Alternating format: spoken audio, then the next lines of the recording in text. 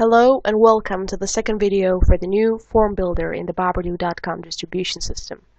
In this video we will explore the form information settings and the actions that can be taken when a lead from a specific form is submitted.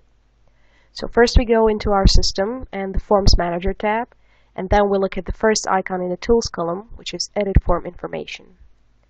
Once you land on this page, you can then set the actions and rules surrounding this form and the leads coming in from it. For example, you can change the source if you have multiple sources. You can add the actual landing page URL. You can also do additional sub-ID and pub-ID tracking. We also offer a light version of our lead QC, which will reside on the front end and prevent leads that fail QC from being submitted in the first place. We have different packages available depending on the fields that you collect on your lead type.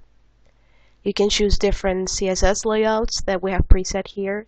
You can also choose your own external CSS, and coming soon will be a CSS editor for this Forms Manager, giving you the ability to create your own CSS style.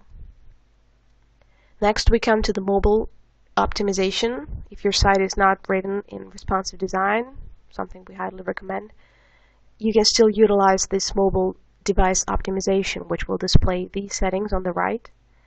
And this gives your visitors from mobile browsers the ability to view a mobile optimized form as opposed to a traditional landing page.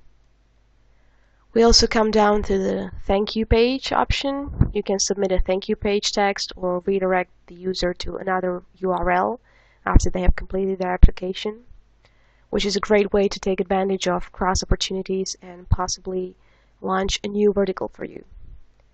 And finally, at the bottom right, we have the advanced settings, where you can change the submit button and also get the potential lead to agree to terms before submission.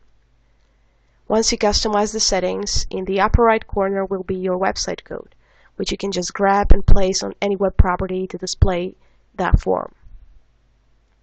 So stay tuned for the next video, which will review the form fields configuration options.